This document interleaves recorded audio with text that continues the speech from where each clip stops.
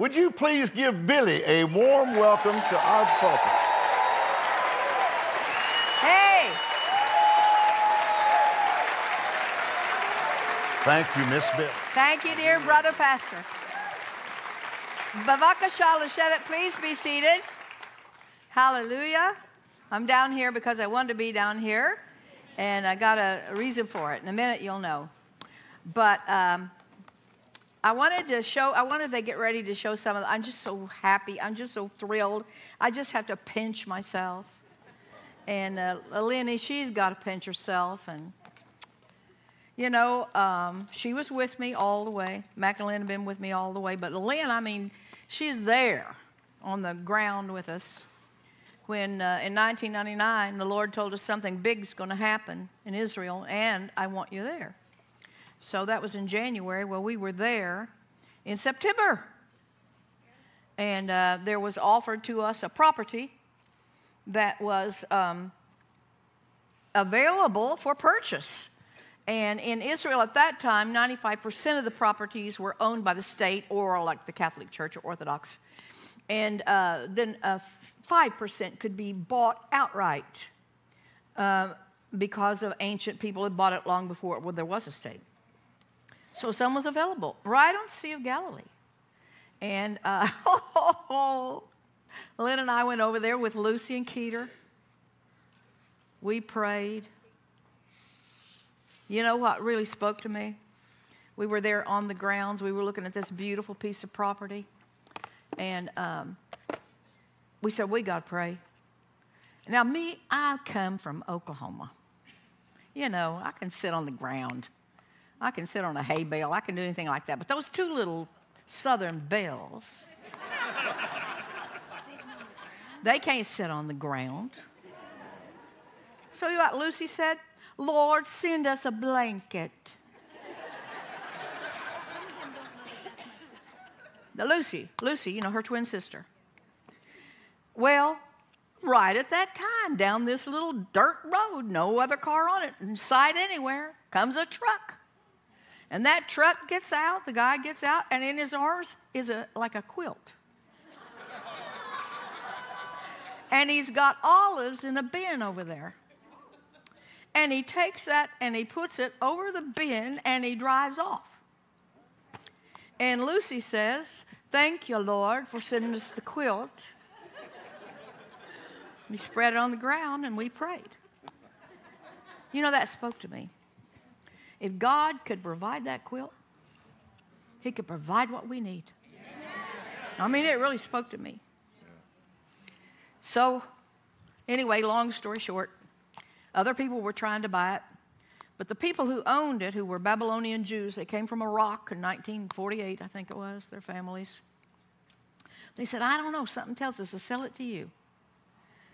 Lynn and I went and signed the contract, all in Hebrew. We could not read one word. If my lawyer saw me do that now, he would have a conniption fit. We just went. She signed it too, Matt. I know. We signed that we would pay $1.8 million in a certain amount of time. You know how much money we had? Oh, dear Jesus. Long story short, it came the due date. We had the 0.8. But Brenda, my daughter Brenda, you got a call at the office. Brenda handed her a microphone. What happened at the call at the office? Do you remember? Yeah. Stand up here and just don't take too long. But yes. But Those ladies that, you know, the sisters and cousins, I don't know what they are, from California, they used to go to the meetings with Mom. Israel particularly. Well, their Sunday school teacher... Now, these are grown ladies, like 40, 50 years old. Their Sunday school teacher when they were 12. It was named Edith Sprague, and she's an old lady, real old lady. And she wasn't as old as you, Mother. I mean, she was younger than you, older than you. Mom is not an old lady. You're getting in trouble here. Huh? So anyway, she goes. Our office was in a duplex, one side of the duplex. And you we were big remember time. more than I do, but all I remember was they said so they had Abbott stock. Well, I'll tell about all that. Okay. Oh, okay. All I want you to say is they called you and said that this lady wants to give. This lady wants to give Okay. $1 million. Well, I was driving to work that day with Shelley, and I said, Shelley, I just heard the Lord say He's going to give us $1 million today. So we got the office, and Britta said, Mom, we got a phone call from those ladies that have been going with you to Israel, and their Sunday school teacher from when they were kids wants to give you $1 million because she likes you because you were Baptist and you had blue eyes.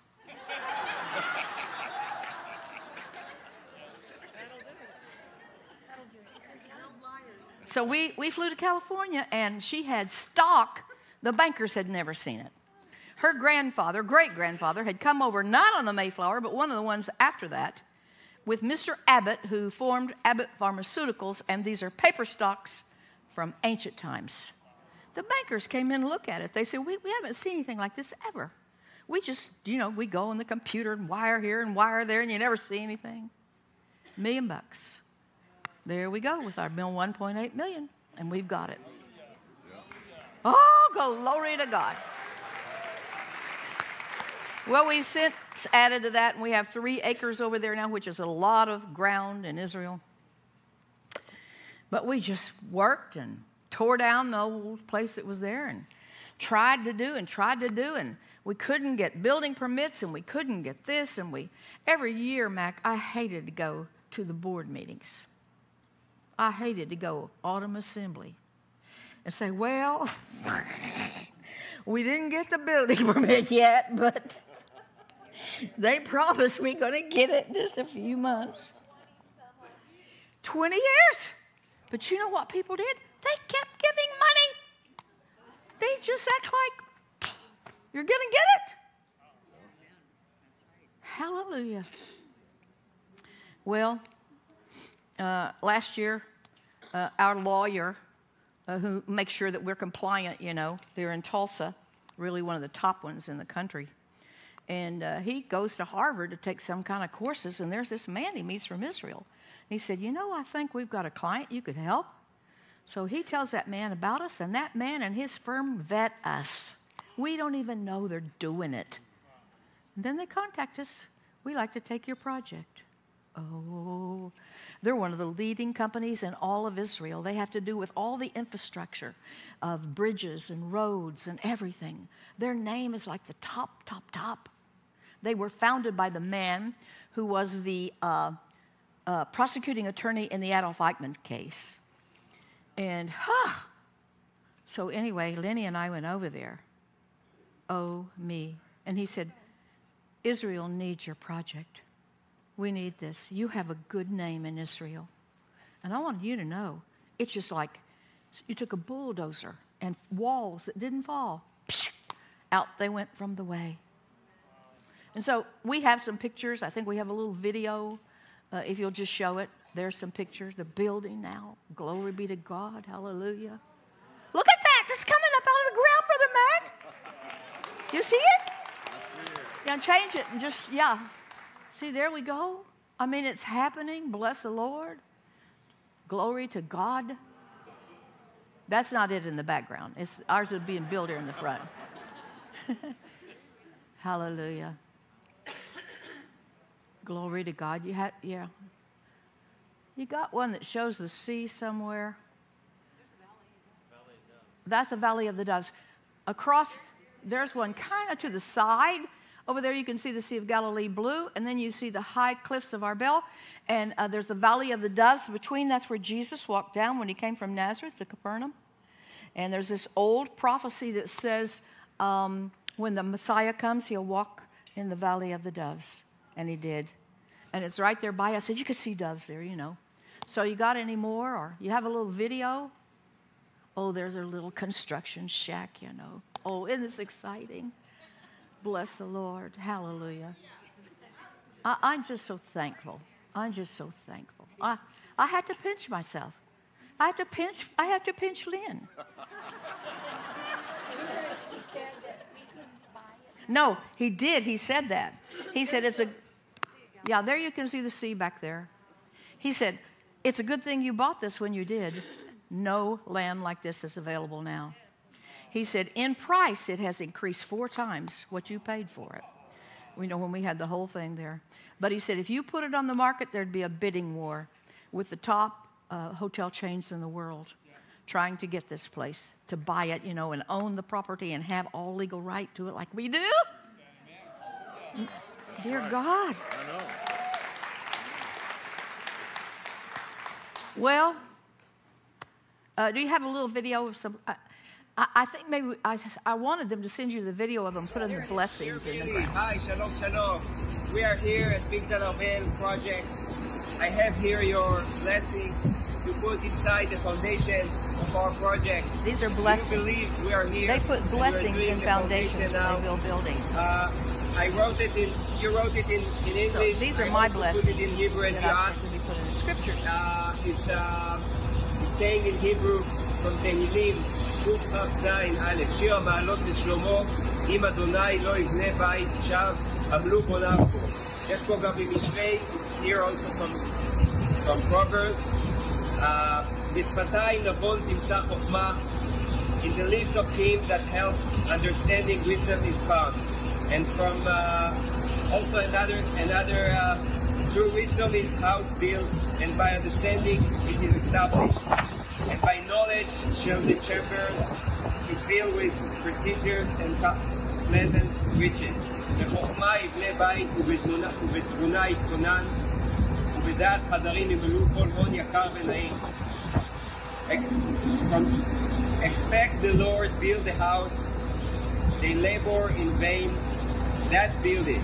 The Lord is building this house, we labor not in vain. So I put it here. Inside this, I wrote this one, and I put it in the foundation of Billye Brim project here inside.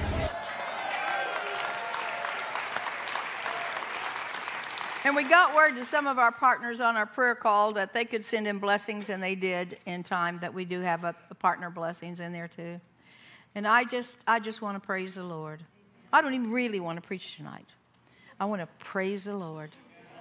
Hallelujah. Let's just stand up and let's just go. Brother Hagin always used to tell us, turn in your Bible to Psalm 149. He used to say, if you want to praise the Lord, have a good time praising the Lord, you just start at Psalm 145 and you just read right on to Psalm 150. And you will be praising the Lord. So that's what I want to do right now. Hallelujah. Glory to God. And of course it says, praise ye the Lord. You can look up on the deal there if you don't want to mess with your... And you know, praise ye the Lord, you know what that word is? Hallelujah. That's the word, hallelujah. So let's sing it, say it, hallelujah. And we're just going to say this together. Hallelujah. Sing unto the Lord a new song, and his praise in the congregation of saints. Let Israel rejoice in him that made him. Let the children of Zion be joyful in their king. Let them praise his name in the dance. Let them sing praises unto him with timbrel and harp. For the Lord takes pleasure in his people. He will beautify the meek with salvation. Let the saints be joyful in glory. Let them sing aloud upon their beds. Let the high praises of God be in their mouth, and a two-edged sword in their hand, to execute vengeance upon the nations and punishments upon the people, to bind their kings with chains and their nobles with fetters of iron, to execute upon them the judgment written. This honor have all his saints. Praise ye the Lord. Hallelujah. Praise ye the Lord. Hallelujah. Praise God in his sanctuary. Praise him in the firmament of his power. Praise him for his mighty acts. Praise him according to his excellent greatness. Praise him with the sound of the trumpet. Praise him with the psaltery and harp. Praise him with the timbrel and dance. Praise him with stringed instruments and organs. Praise him upon the loud cymbals. Praise him upon the high sounding cymbals. Let everything that hath breath praise the Lord. Praise ye the Lord. Hallelujah. Hallelujah. Hallelujah. Woo-hoo-hoo. Praise the Lord. Praise the Lord. You up there in the balcony, are you breathing? If you're breathing, you're supposed to be praising the Lord. Praise the Lord. Praise the Lord. Praise the Lord. Praise the Lord. Woo! Woo! Hallelujah. Hallelujah. Praise ye the Lord. Praise ye the Lord. Praise ye the Lord. Woo! Praise ye the Lord. Praise ye the Lord. Praise ye the Lord. Praise ye the Lord. Praise ye the Lord. Praise ye the Lord. Woo! Hallelujah.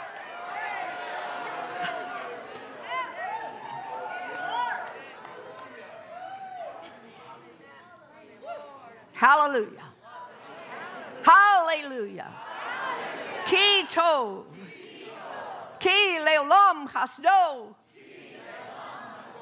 Hallelujah. Ki tov. Ki leolam hasdo. That's what they said when they dedicated the temple. Hallelujah, for he is good, and his hesed endures forever. And when they sang it all together and they became as one,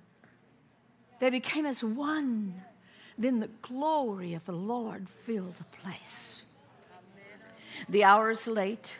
Don't you know, Billye Brim, the hour is late? You building that project over there, the hour is late. I know it. And you know what? It's right on time. Right on time. And the Lord showed me you're going to stand in it, you're going to preach in it, but during that Shemitah cycle, that is the 7 years when we're in heaven, and the 7 years going down here on earth, the Great Tribulation, it's going to be a safe place. It's going to be a safe place for leaders of 144,000. I've been knowing that for years and years and years. I used to wouldn't tell it. I'm saying it now. Folks, he is near. He's even at the door. And it's time, like Brother Mac was talking about, hooking back up. Forsake not the assembling of yourselves together as you see the day approaching. If you can't see the day approaching, you're absolutely blind spiritually. You may be dead. But we know how to raise the dead. Hallelujah. Hallelujah. Glory be to God.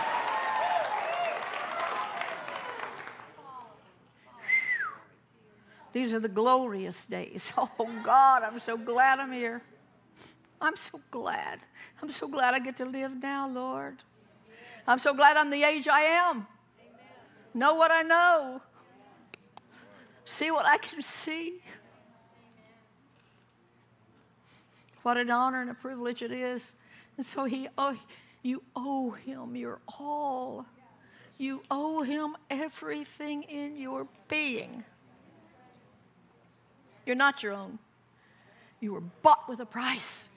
He's building us into a holy temple in the Lord where he can manifest himself in his glory. He's going to do it right here in this church. I know this church.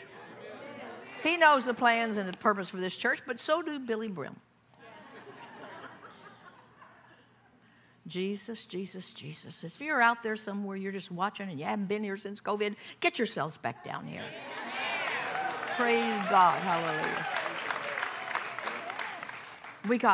Oh my, we're the ones. We're the generation. I know we are. He told us, you're it. I'm telling you, he told us that. Tongues and interpretation, supernatural way, you are the generation. The Antichrist is here.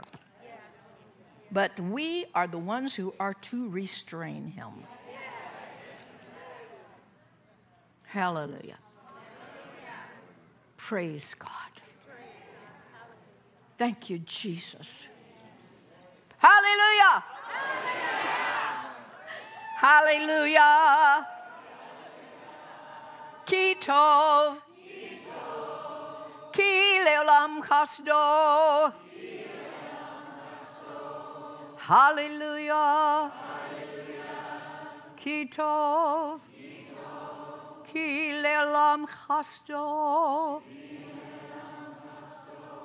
Hallelujah. Ki tov.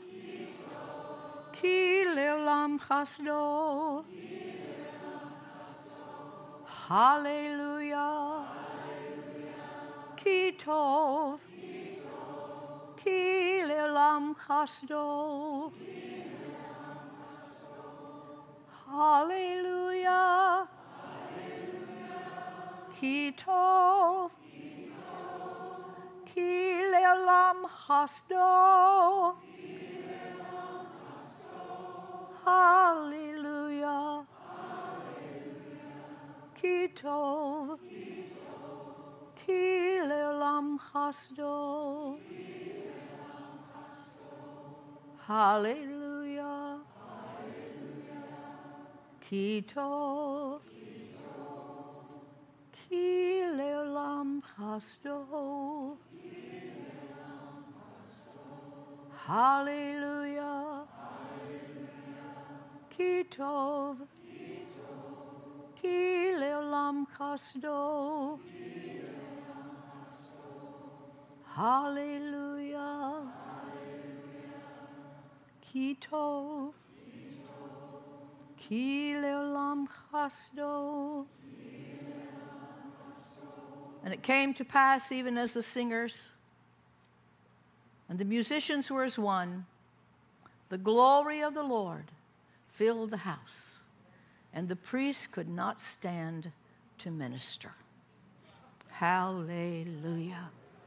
Oh, the glory of the Lord. We're called unto his glory. We're being changed from glory to glory to glory to glory, even in this very night, in this very place, in God's very sight. Working from heaven, the angels are on you. Ha, ha, ha. And a good job they will certainly do. At the direction or orchestration of the Spirit of God, they are reworking his body. And ere he comes, there shall trod upon the earth a body that's worth his coming. Hallelujah. You may be seated. Praise God. Hallelujah.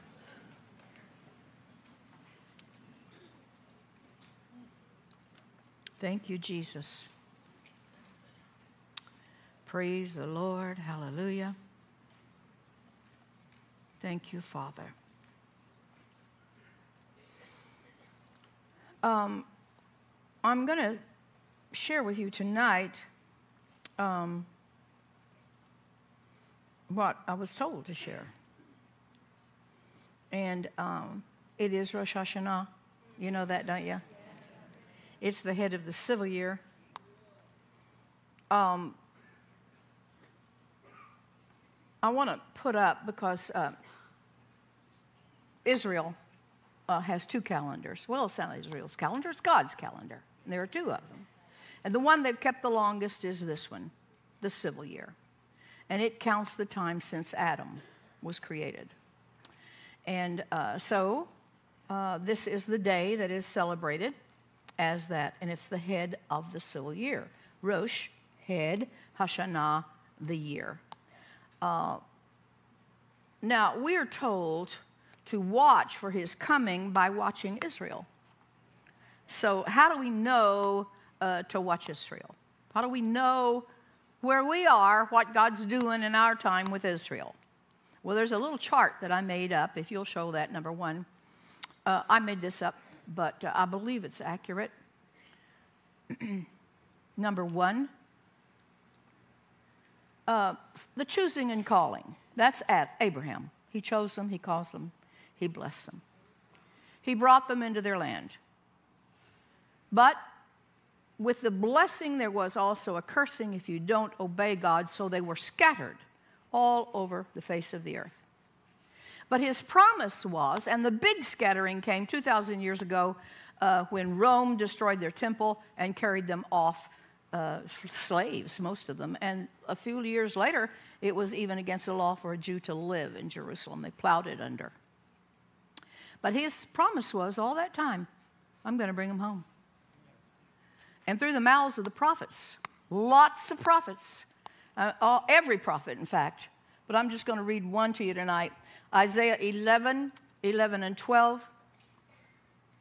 It shall come to pass in that day that the Lord shall set his hand again the second time to recover the remnant of his people, which shall be left from Assyria, Egypt, Pathros, Cush, Elam, Shinar, Hamath, and from all the islands of the sea.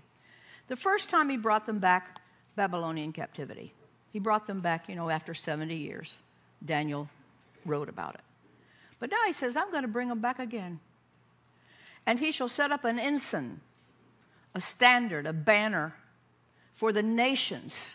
All the nations of the world are supposed to be seeing this big sign God's giving.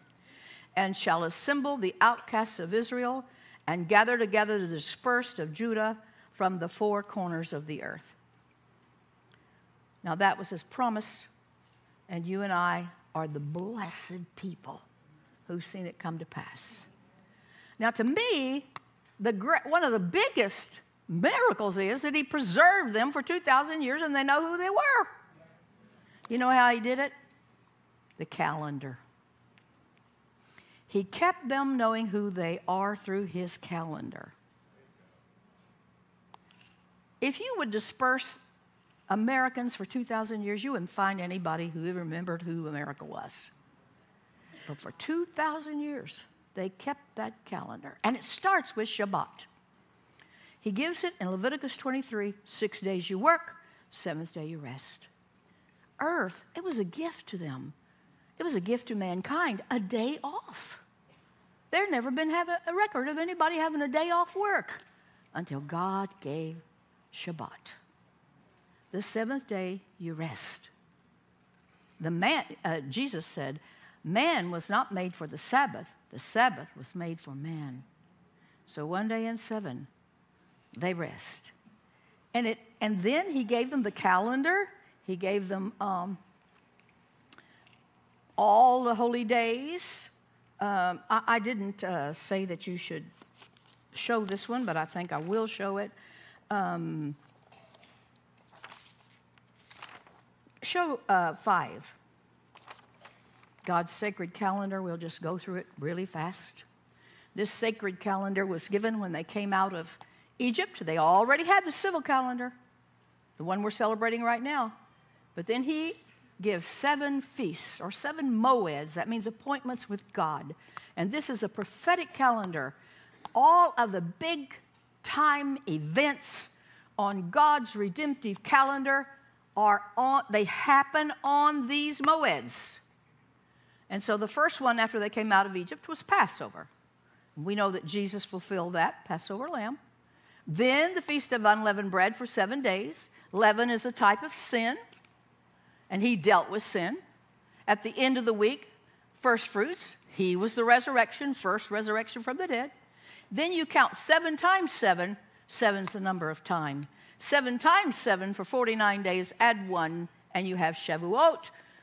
Weeks, it's called in Hebrew, we call it Pentecost. Then you have this time that's a space there. And then you go to the fall moeds, and these are yet to be fulfilled, and they will be fulfilled at his second coming, which is very nigh. We're on one of those feasts right now. We're at trumpets. They're told that they are to have a memorial of the blowing of shofars. That's the only really biblical requirement for this feast. Now, it's very interesting. Shelley and I were in Sydney, Australia once for this holiday, and a rabbi had us in his home and in his synagogue. They blow that 100 times. I didn't know they did that 100 times. And I don't know what time they do what, because we got there for the morning service and we had lunch with them and it was already over, the 100 times blowing. But you have to get somewhere that you hear that trumpet. And if you're ill, your family will take you somewhere you can hear the trumpet. Somewhere. I understand, I think Max told me that by the sides of the road, somebody told me they even had loudspeakers now so that you can drive somebody and they can hear it. The trumpet does many things. The shofar does many things, but one thing it does is call for Messiah. And that ram's horn, remember when Abraham was offering up Isaac, and he said the Lord will provide himself a sacrifice, and a ram was caught in the bulrushes? That's the first ram's horn. And it called for a redeemer, called for a savior. And so, hallelujah, bless the Lord. Brother Rex, are you still here? He must have gone back to Branson. Are you here? You got your ram's horn? Well, come on and blow it for us. We wanted, he drove all the way from Branson, actually. Come over here. Come over here by me, Brother Rex. Come over here. We wanted you to hear this. Got a microphone? Yeah. This is Brother Rex. He's a good man.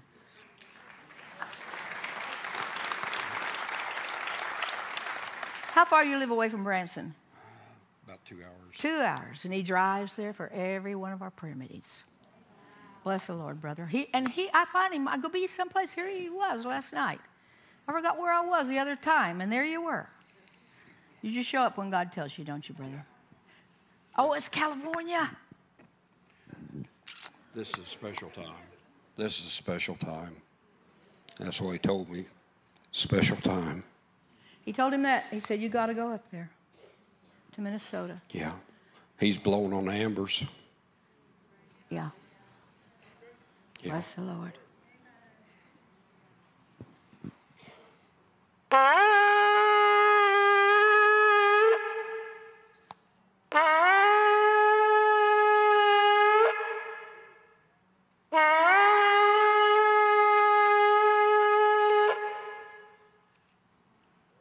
This came from a ram.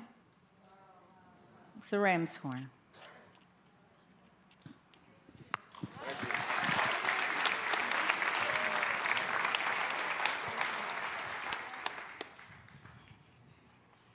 Hallelujah. So their lives were literally regulated during those 2,000 years by those two calendars. And they're still regulated like that by those two calendars. And so here we are on this auspicious day of God's calendar. Now, the Lord told me, he said, now, what do you do on January 1st? People pray. Churches pray. They have watch night services. Really, January 1st to God means almost nothing. It's from the Gregorian calendar, which is off. If God's going to go by any calendar, he's certainly going to go by one that's on. But, remember when people, year 2000, the world practically going to come to end. I said, ain't nothing going to happen. Nothing. Relax. Some lady invited me over to her house, pretty well-known lady there in Branson. And there was a brood of prophets, 12 of them. They had met. And they were prophesying horrid things. I told her, just relax, calm down, ain't nothing going to happen. And it didn't. God doesn't go by that calendar at all, but he goes by this one. Amen. Jesus came on the right time. He was the Lamb at the right time. The Holy Ghost came at the right time, and he's coming again at the right time. Bless the Lord. And it'll be a moed. That's the way he operates. You just don't get to say, well, this, well, that. I saw the other day somebody said, well, now the people and the Christians are looking for that to be the rapture. But no, that belongs to the Jews, such and such. Are you kidding me? His coming has two parts. A first part where we meet him in the air, and then the second part where he puts his feet down and we're behind him. There's a 7-year span there, and they both, the book ends, there's Rosh Hashanah. Starts on Rosh Hashanah, ends on Rosh Hashanah. There is no problem. We'll share it.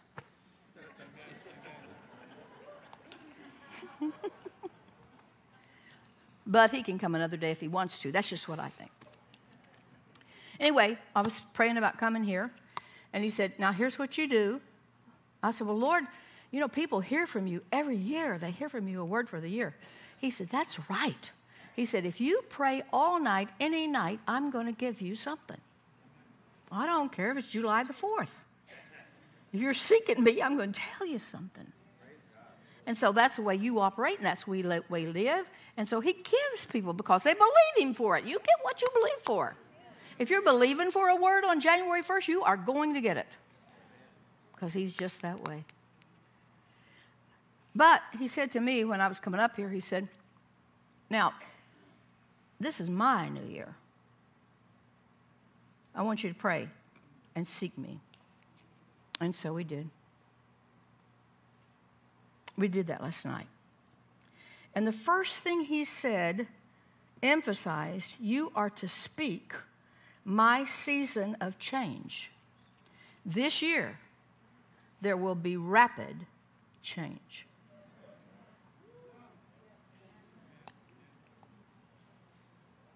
This year, going to be rapid change. Change was made imminent to me in the forefront of my thinking on 10 days before Rosh Hashanah. 10 days before Rosh Hashanah, I was in a place that it could come forth. I was in Brother Larry Ollison's church, and it was 9/19/19. It was September. We were 10 days before Rosh Hashanah, the 29th that year. It was the 29th of 2019. And so I was going to preach that night. And the Lord told me that day, he said, the crowd's going to be sparse tonight, and that's the way I want it.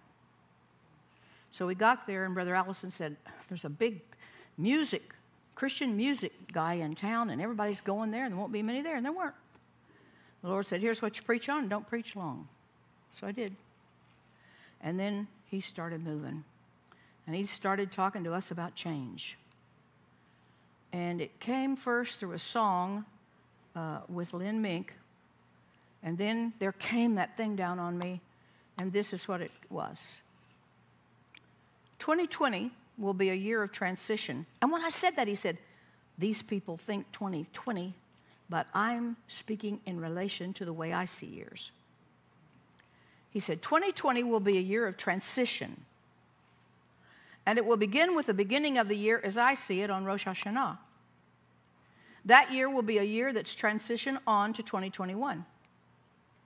In 2021, all things will have begun to end, begun to change, to move, to rearrange. Now this year, I must have you. I must have my body, the church, in unbroken fellowship. So prepare for it to begin the transition year in 2020. I'll provide all you need to fulfill my will. Work with me in fellowship in prayer. For yourself, yes, but beyond yourself. You know that it will start in this transition year on Rosh Hashanah.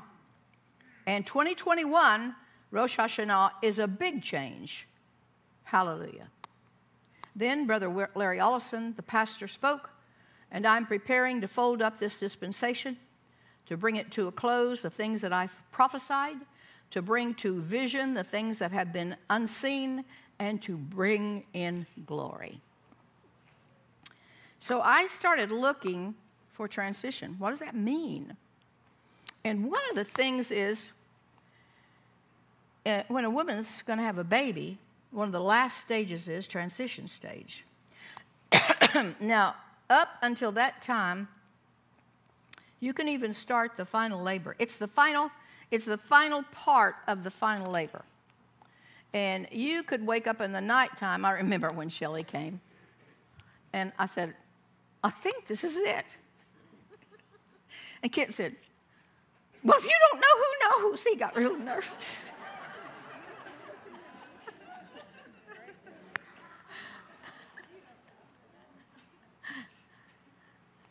So at that time, you know, you could do a few things. You could, get your little bag packed. You can maybe clean the dishes or whatever. But then there comes a time when that transition gets to a state you're not doing anything but having the baby. And that's the transition period. And the Lord said to that day to us, you're going to enter the transition period in 2020. In the Word of God, there's a word tsar, T-S-A-R, and it's used a lot in the Old Testament. And it means a narrow place that you're pushed into by outside pressure. And that is the word for birth pangs, because that's how it is in a woman's birth canal. The pressure pushes in. But thank God you get a baby. We're going to get a baby. I mean, this thing is going to end up. We're going to be at an age change, and it is going to be glorious, and it is going to be wonderful. But you all know, at that time, we didn't know 2020 is going to come with that virus. Now, God didn't send that. The devil did for sure. But it definitely put pressure on us, didn't it? Pressure not to meet for church. Pressure not to do this. Pressure not to do that. Praise God, hallelujah. Now, the Bible speaks of birth pangs. It says that it speaks of certain things, and it says, now these, Matthew 24:7, nation will rise against nation, kingdom against kingdom, and in various places there will be famines and earthquakes. But all these are merely the beginning of birth pangs. Without one doubt, we're in the birth pangs. Hallelujah. I want to talk to you a little bit because we've seen so much of earthquakes. I mean, they're everywhere. That earthquake in Morocco, how many now is the death toll on that? Do you remember? 6,000? I can't remember. There is a storm named Daniel in Libya, and already 20,000 people dead, 20,000 people missing that they really have not much hope of finding. So these things are happening. They're all around, just like he said, nation is against nation. I see in nation against nation, I see nations fighting each other, that their histories with Israel are absolutely horrid. And they're caught in a crossfire. And you're always sad for the people, the innocents, But we see all these signs. And all of these signs tell us Jesus is coming. And he's coming soon. Bless the Lord. Glory to God. And you're going to see in this year, you're going to see coming up in this year, I believe, I'm almost certain that we might see. I'm certain that we might. Ezekiel 38 and 39. One morning you're liable to wake up, and it could be over by the time you hear about it, because it's going to be a short thing. But it's going to rock nations. It's going to be won by God, and nobody's going to get mixed up and think that the United States Air Force or our IDF, they're not going to think that. They're going to go God through the hailstones. And they're going to say, it says in Ezekiel 38 and 39 that it's happening so that men will know Jehovah's God. Now, we've got right here, he used to be a wild Arab.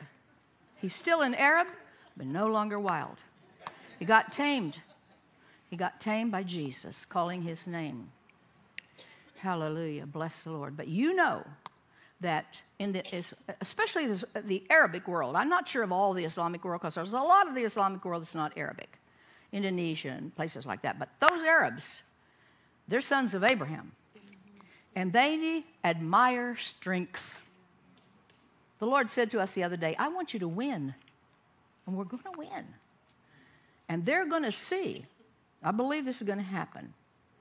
They're going to see God so defeat the enemies of Israel that they're going to say Jehovah's God and not Allah.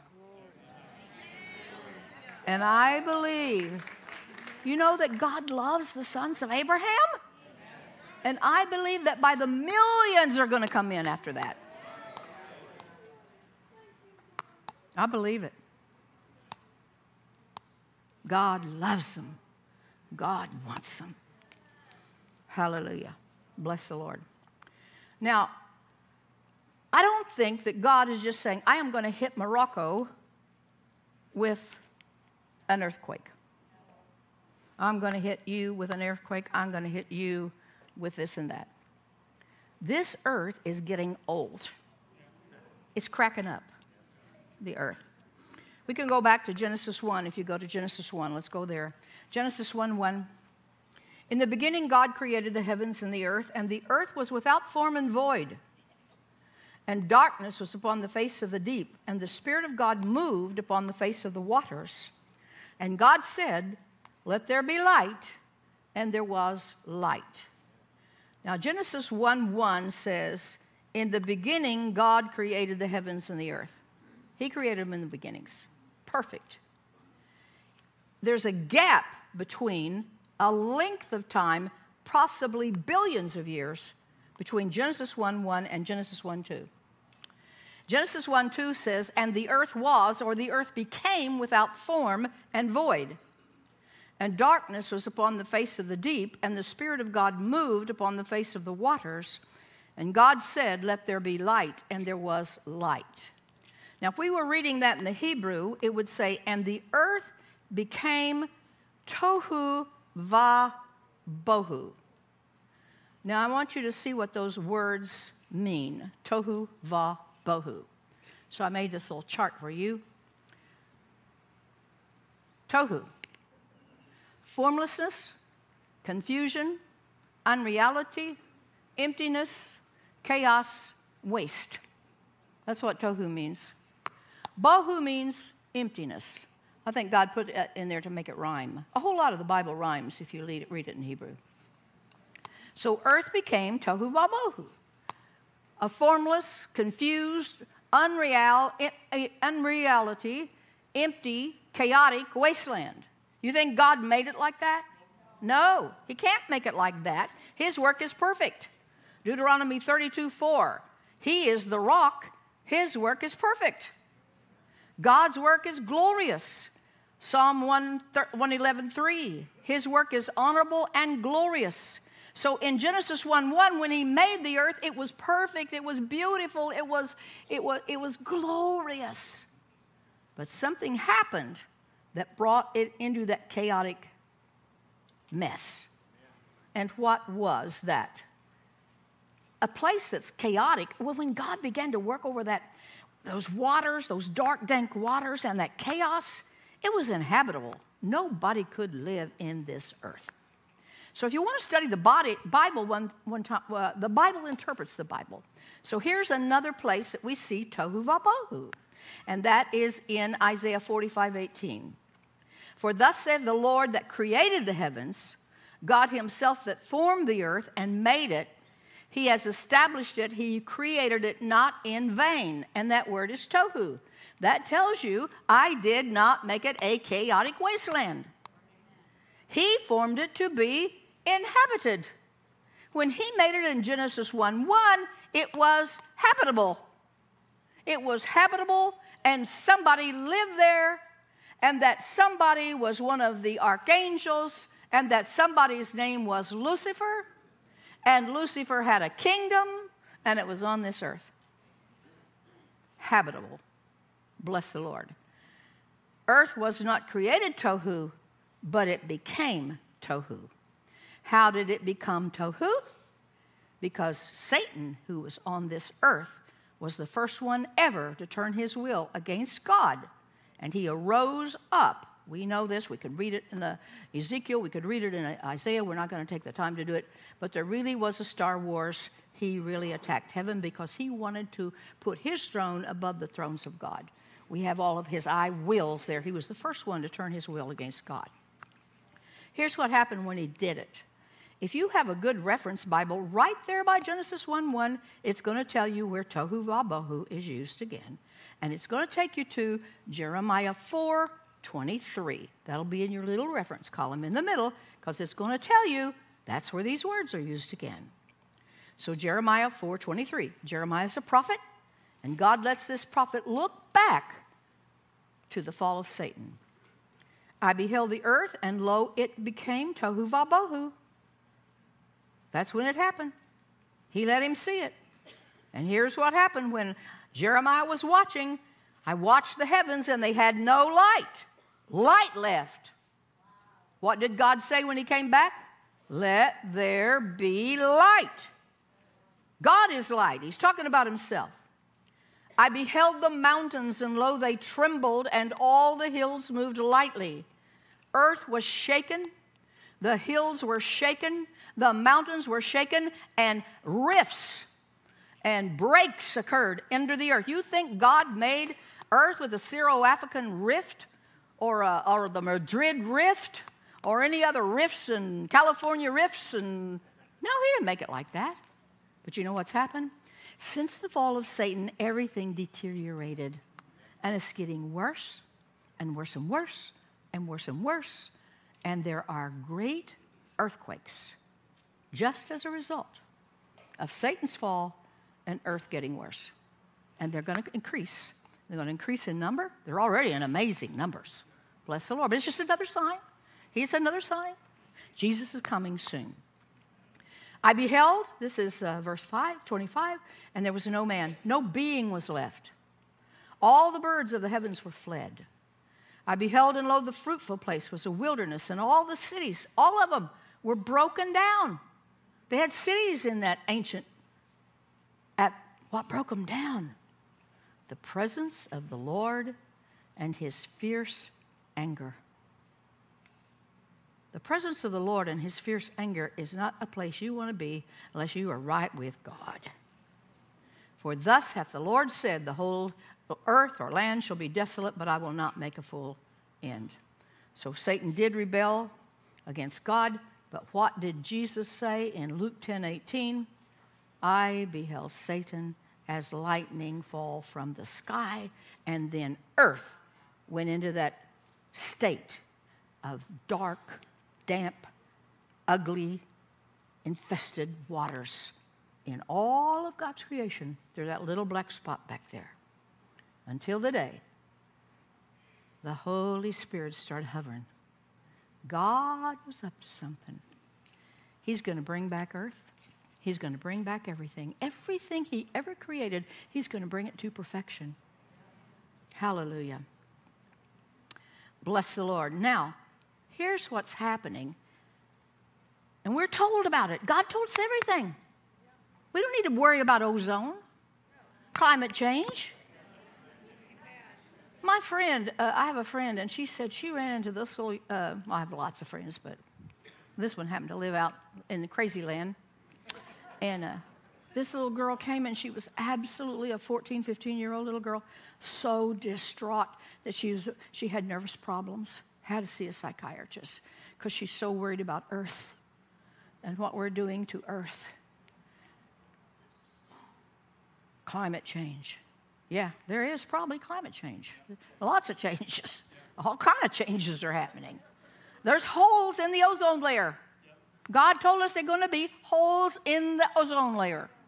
Right here he told us. Right here in Hebrews chapter 1, verse 10. And thou, Lord, in the beginning hast laid the foundation of the earth, and the heavens are the work of thine hands. They shall all perish. The heavens. Talking about the atmospheric heavens. Talking about why you can live here on planet Earth and breathe. They shall perish, but thou remainest. They shall all wax old as doth a garment. What does a garment do? In old time and days, it got holes in it. Nowadays, they make stuff that lasts forever. You're mad you had to wear it so many years. Still doesn't look good. You still, you're shut. You don't like it, but it's no holes in it and it looks good. But in the olden times, it got holes. And as a vesture shalt thou fold them up, and they shall all be, what? Changed. But thou art the same, and thy years shall not fail. Here it is in Lynn translation of the Bible, the Amplified. And further, you, Lord, did lay the foundation of the earth in the beginning, and the heavens are the works of your hands. They will perish, these atmospheric heavens. But you remain and continue permanently. They will all grow old and wear out like a garment, like a mantle thrown about oneself. You will roll them up, and they will be changed and replaced by others. But you remain the same, and your years will never end nor come to failure. So you can just go on using Pampers, and you can spray your hair, and you can do all of this. You are not the problem. Earth is very old and creaky, and he's going to change it. This is called the earth that now is, the world that now is. The Bible speaks of the world that then was, the world that now is, and the world that is to come.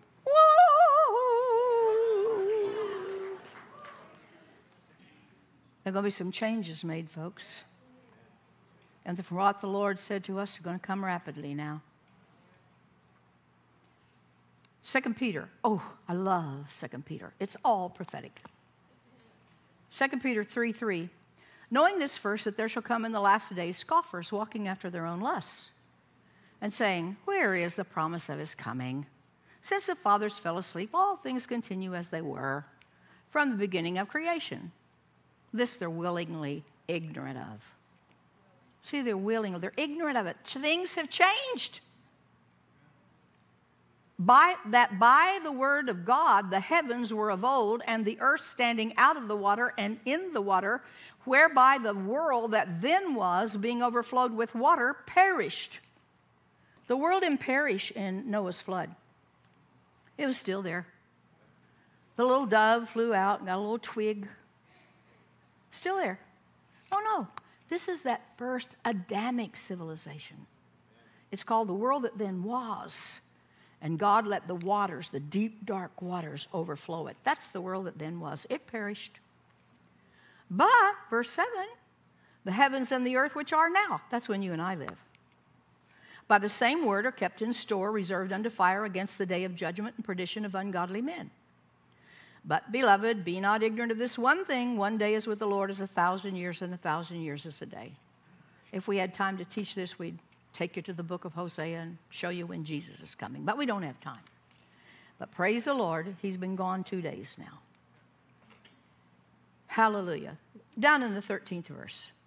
Nevertheless, we, according to his promise, look for, dun, dun, dun, dun, new heavens and a new earth, wherein dwelleth righteousness. Wherefore, beloved, seeing that we look for such things, be diligently, that you be found of him in peace, without spot and blameless. Yes, the world is growing old, it's wearing out. Weather conditions have deteriorated since the fall. They were perfect when God made earth, but then when the curse came, and then the curse when Adam fell, the weather changed. Wicked men and seducers are waxing worse and worse. The darkness is getting grosser and grosser. But oh, glory, the light and the glory is to shine upon you. You became a brand new creature. He tells us all this is going to happen, and he tells us what to do. You want to know what to do? Read the epistles, especially the last chapters of the epistles. After, in Thessalonians, after Paul tells you, now this is going to happen, Antichrist, now he says, rejoice evermore, pray without ceasing, quench not the spirit. That's what you do. You do what the word said to do, and you do not forsake the assembling of yourselves together.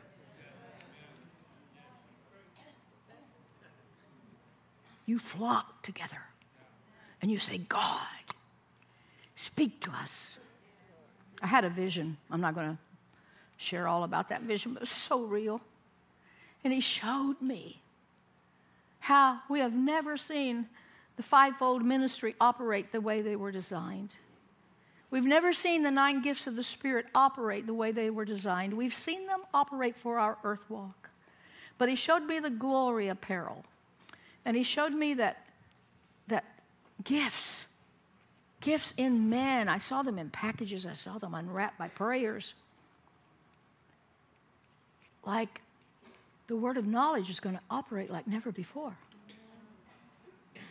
And Brother Hagin said, Every pastor should have the word of knowledge. And if he doesn't, he should ask God for it. Why I'm telling you it's going to be that the pastors will go to church. They're going to look out there at you, and they're going to know whatever God shows them about you. It'll be good. It'll be wonderful. Then he'll give them words of knowledge, and they'll know what's going to happen next week. Now, folks, next week, such and such is going to happen. Word of wisdom. Tongues and interpretation. Gifts of healings and miracles. Because the Holy Ghost is building a temple for the Lord.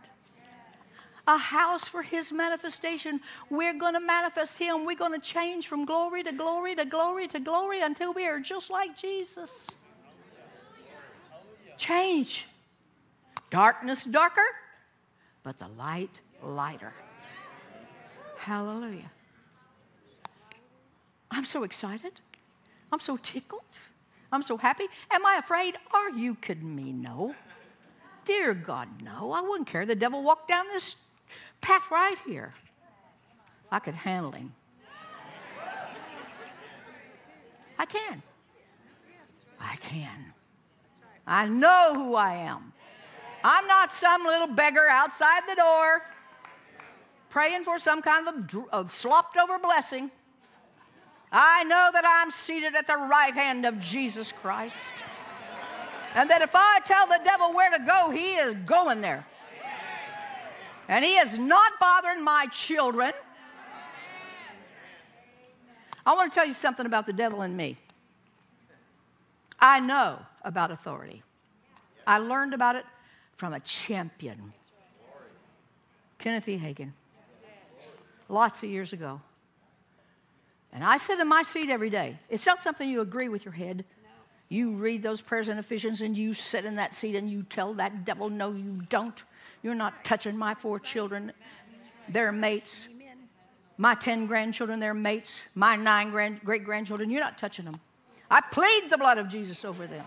I plead the blood of Jesus over them today. And in my heavenlies where I have got realmed them, I call you into a state of paralyzation. Oh, I think you should be afraid to say that. I'm not a bit afraid. Because you know why? I believe God's word works. And I'm going to live like I can work it. I'm not going to run around there in bed with the devil half the time. I'm not going to be gossiping. I'm not going to be walking outside of love. I'm not going to do it. But you know what? Here's the thing about it. I want to get over to you right now. He knows who will blink. If you're going to blink, well, I tried that. I did it a few times. You did nothing. Nothing. He knows if you'll blink. You've got it. You've got the authority. He is under your feet. Watch what you sing. Watch the words.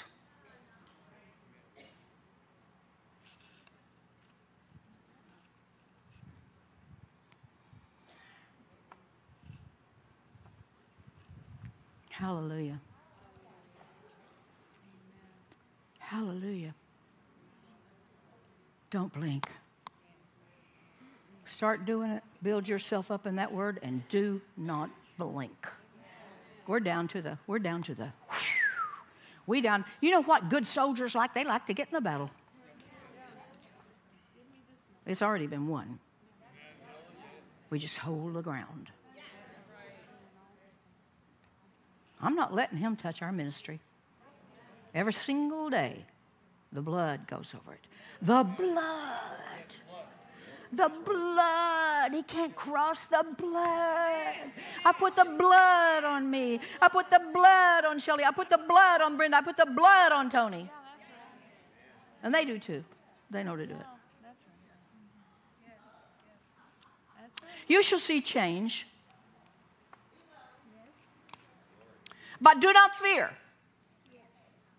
Know that all the authority and power that has been given to you shall be increased exponentially this upcoming year.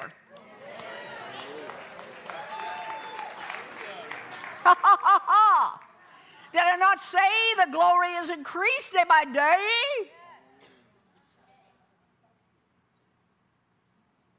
And Satan sees you as stars, shining bright. Hallelujah. You shall shine and show as never before. The body of Christ shall rise. Rise. Rise to new levels. I shall increase your knowledge of how to use the keys of the kingdom. You're equipped. You're lacking nothing. Everything is provided. Everything. All sufficiency. Sing about the all-sufficiency. Sing about the place where you sit. Sing about your authority and power. Live it. Live it. Live it. Now, miracles. You've seen many miracles. You've seen the miracle of Israel. You've seen many miracles that you don't even recognize, but you've also in this church seen some miracles.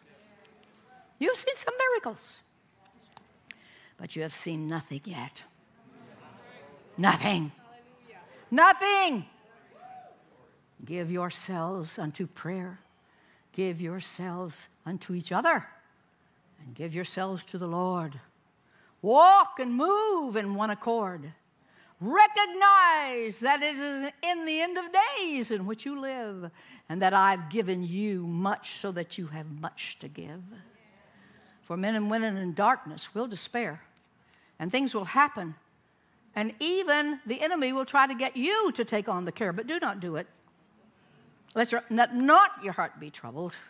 Rejoice in me and say, here I am, Lord, fill me, so that men can see God in me. And they'll come to you, and with your very own hands, you'll stretch them out like Jesus did, and they'll be healed across the land. You'll be glad it's the day of change. You'll be glad things are being rearranged. For I'm a covenant-keeping God, and my covenant will not break. Hallelujah.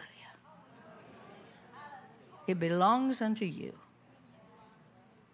And it's for your sake. So go with me. Close, close, close. Close, close, close.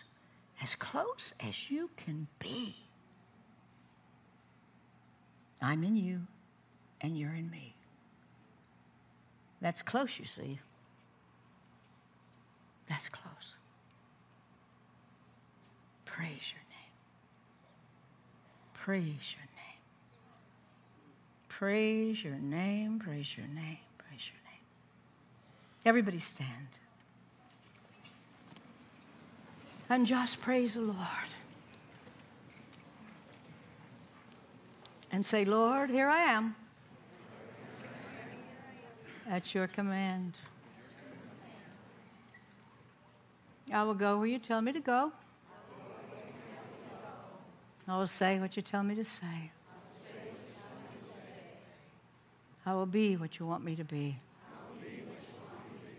From this very day. Your Holy Spirit, I will hear. He will have my inner ear. Increase the volume. And dig out my ear. For Father, I do declare I shall hear better, and I shall understand your will for me and your will for the land. I will look at the light and not so much at the night. I expect all your word has promised. I expect it, Lord. And I will walk in one accord as your holy written will reveals. Hallelujah. Praise your name. Let's just pray a minute in the Spirit. Kofrande hishato. Lo bravidanya ni qua. Le dodoje de brando lo gobre vreda la daya. Le togne ne maya. Kavri di shuna nye no cobra cavala torre mali tagno no capra. Sopra Nico, my God. Sopra Nico, my God. Oh, Father.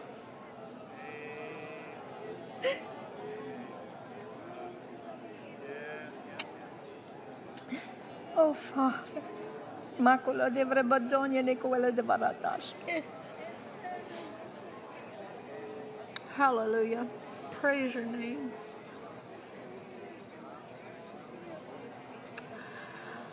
Oh, hula vara di shanduru hula cabra balatenyo no combra catania ne hula catata. Ishana mora di fracala daya no hula cabra calacaya no hula bache. Ishana no nombre cala cabra delle donne ne hula kaya na kahala. Tata je de bela basana la cola madara kodo kodo chet.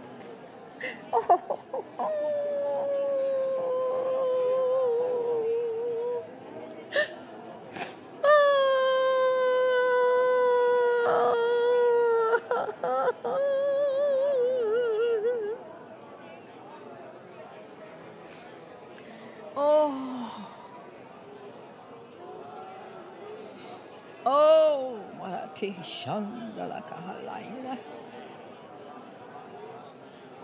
Isato Namanya Nikota.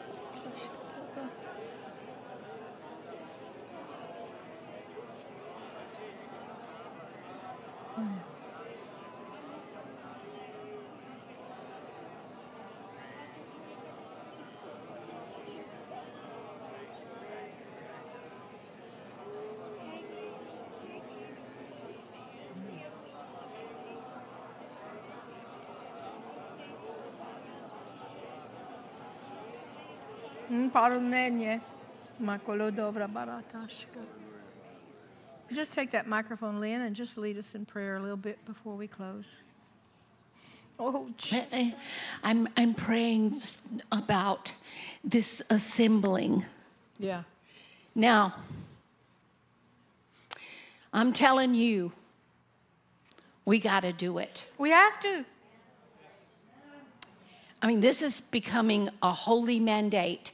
It's not, oh, well, I think I might go. No, I might not go. No, I might go. It's not that anymore. Not anymore.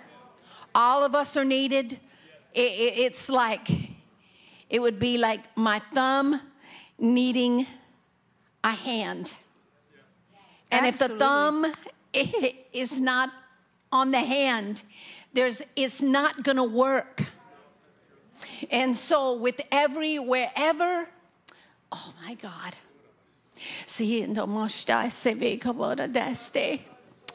Lord, so is still the most and this all started back with Brother Copeland, and he was talking about the gifts of the Spirit and about the body and about the assembly. Do you remember that? Do you remember it all? That's what he was talking about that night, about the assembling together.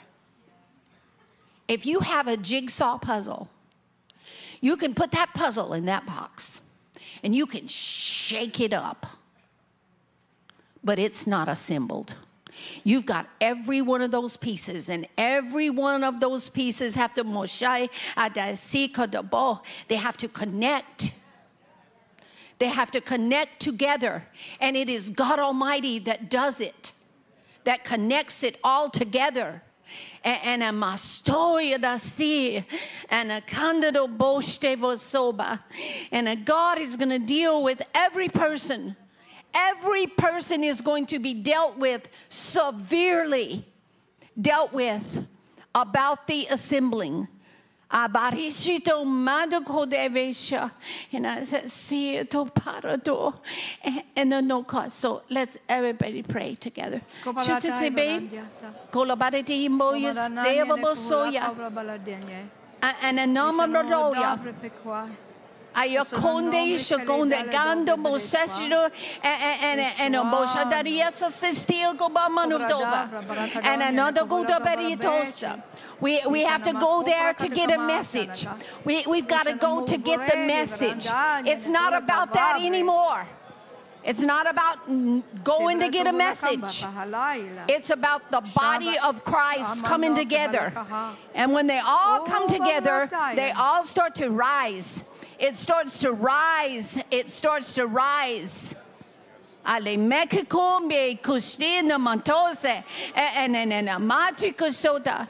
And miracles and signs and wonders, and you have prayed for miracles and signs and wonders, and those miracles and signs and wonders, they have to all connect together.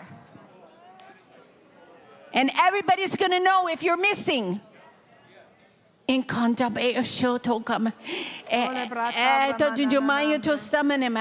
okay, okay, let's everybody pray. Everybody. Remember the pie? Oshonamato Sikima. Aportor, Abedatasto, opportunities. Oh, Karetosta. And oh, how we're going to move. Oh, how we're going to move. Everyone will see it and everyone will know. Oh, how we're going to move. Stop praying for the rising. Pray for the assembly. And the arising will happen when the assembly comes. And you to beg heal, coach Denenamota. Asatikudobota. Azoha. Andusdia Mastoba Ginkoma. And Tokatikindu Mistuba Esubia.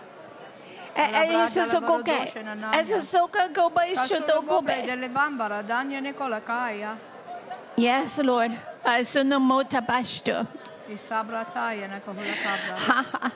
And the things we'll know. The things we'll know. Because we're all together assembled. The things we'll all know. It's That's in right. the knowing. We'll all know. That's where we'll the all know. Of the He wants us right. Mm-hmm. He wants us all together to get it together. Mm-hmm. Not this one over here and this one here and this one calls this one and this one calls this one. No, everyone gets it and we're all together. It's the body rising. Hallelujah. Oh, God can do things in the assembly that he cannot do. The Holy Spirit can do things in the temple assembled that he cannot do in the temples just apart from each other. And so it's in that assembling of the temple that he builds us to a house, like it says in Ephesians, of his habitation. And it's there you're going to see the operation of these gifts, the way God designed them to operate. And it's there you're going to go like it's an intelligence meeting. Oh, yes. And there you're going to get intelligence from on high. Knowing. And you will know. We will know full well. And the enemies come against the assemblies of the church. Yes. He did it with COVID. And yes. Here's a little news for you. He's not done trying it. Yes. But we're going to assemble anyway. Bless the Lord. We are assembling. And some of you who are out there and you need to assemble in this church, maybe you did before, come tomorrow morning. Say, and start right tomorrow morning. Here I come. Don't say, I can't do it. Don't say, I can't do it. God gives you strength unto strength unto strength. God gives you the strength to do it. All the strength.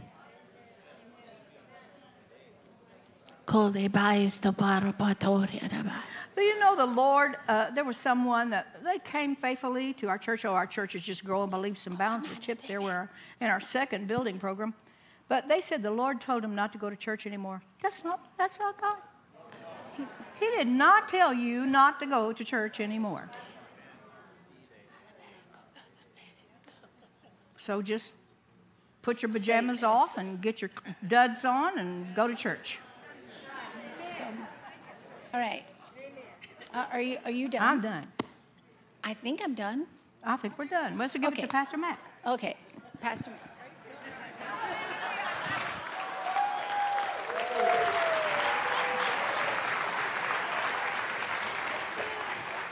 One thing that I felt like the Lord was saying to me a moment ago, you know, we think of security in numbers. And this is one of the reasons that He's telling us not to forsake the assembly of ourselves together. Because there'll be security requirements that make it desirable for us to be part of a larger body. But it's not just natural protection, natural security, it's spiritual security.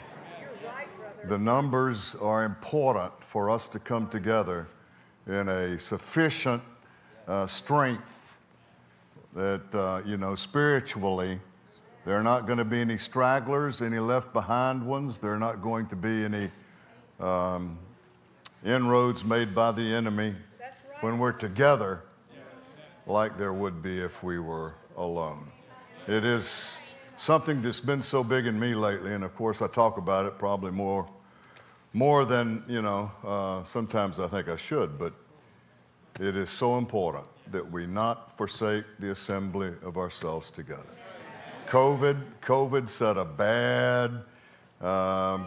bad view of life in motion when people started getting a taste of, well, you know, I can stream it, I can stay at home, I can be a little more rested and more comfortable.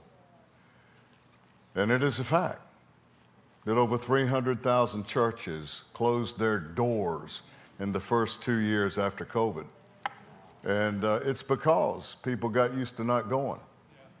And you know, when we came back, I've shared this before, I'll share it again. But we had, you know, between 4,000 and 5,000 a Sunday before COVID. After COVID, the first time we came back together, we had less than 1,000. And then slowly we have built back, since COVID, to about 2,000. Well, last week we had 2,400. So we're about half where we were. And of course, you know, some people say, well, look at the numbers. Streaming numbers are up. Yeah, they're way up. But the income didn't come with the streaming numbers. The income usually comes from those who are in attendance. And so we can see why churches went under and why others are struggling even now. The only people that I know that are not struggling are parachurch ministries. People who have a large donor base beyond the local congregation. They're on TV, they travel a lot. But churches are what the enemy targeted during COVID. And it's time for it to end. It's just flat time for it to end. And so, what does it say when God says, forsake not the assembly of yourselves together? So much the more as you see the day approaching, and it is clearly approaching. Let's stand.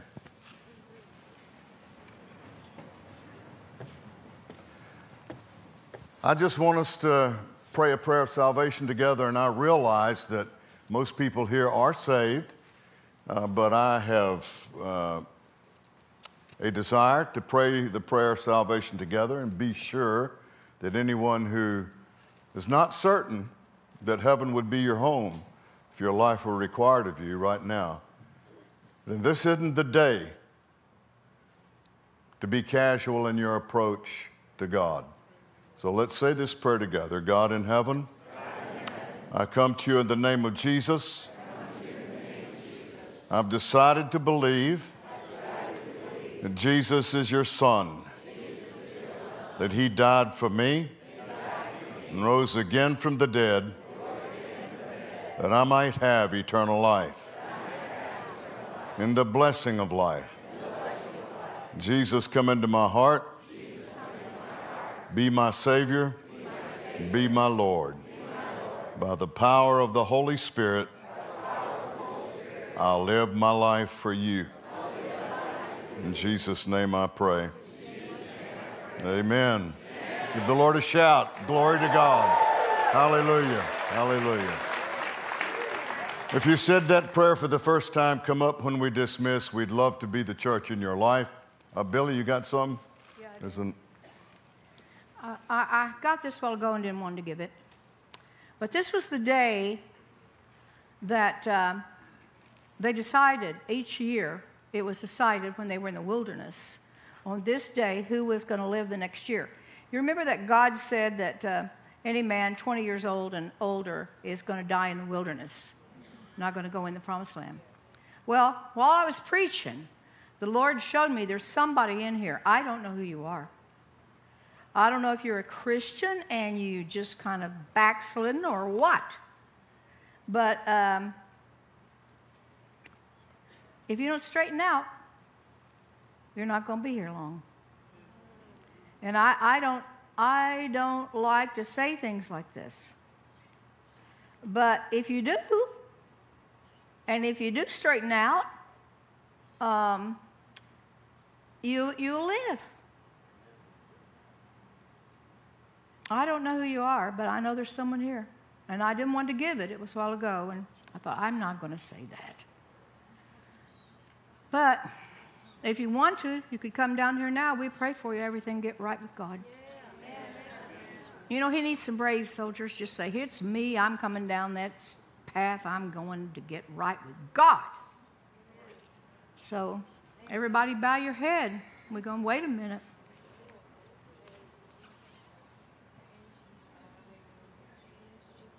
You know this is you. I mean, you don't have to wonder.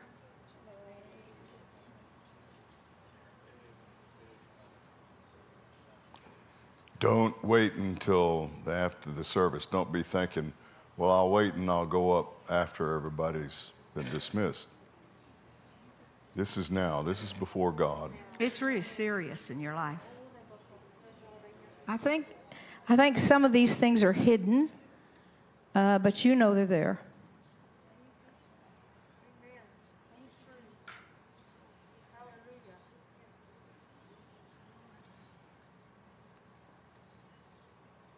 It's kind of I don't know. It's hidden. Bless the Lord.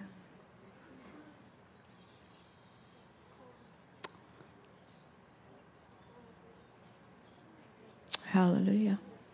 You have someone to pray with her? Our sister's not the only one. No, there's a man. There's a man. There's a man in here who needs to come. You know, we just kind of swept things under the rug because he is a God of love. But oh my, life's so much better. You get things right. There's a man. There's a young woman that's been brave enough to come. Surely you brave enough. I can tell you life is going to change for you, but it's getting changed for you one way or the other right now. You're going to go further into darkness or you're going to go further into light and blessing. It's your choice now, tonight.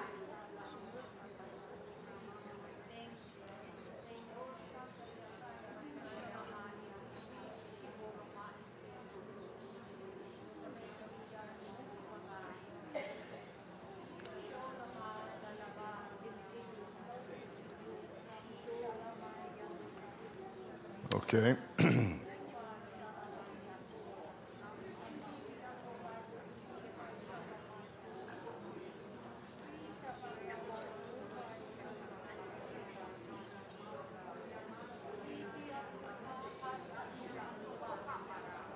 Thank you, Lord. Thank you, Lord. Anyone else?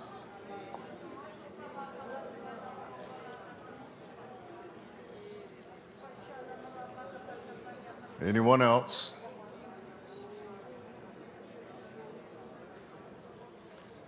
Why don't you three come together right here, please? Father, I thank you for the power of the blood of Jesus to cleanse, to restore, to renew, and to make whole. And I thank you for the hearts of these three men that have come forward and woman We believe, Lord, that